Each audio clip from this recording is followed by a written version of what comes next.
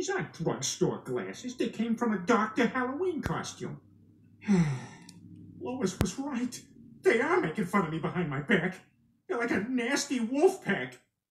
Hey, man, just a heads up. Instead of howling at the moon tonight, we're all gonna yell, cock-a-doodle-doo! Really? That seems weird. I'm just trying to make sure you don't look silly.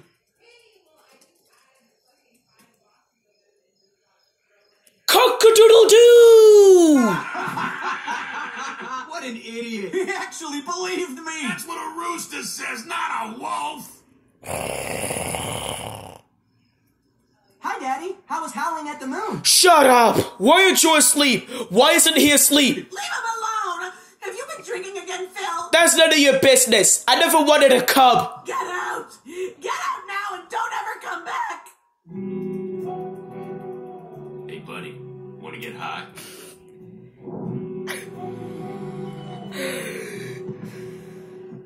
Oh, my God. Phil? Hey, Robert. Wow. Hey, listen, man.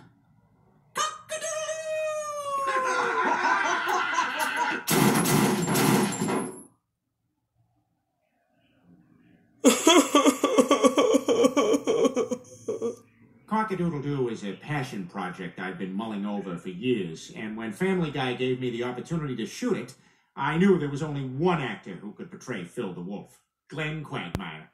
Peter gave me a beer that tasted funny, and when I woke up, I was wearing lipstick and a wolf suit.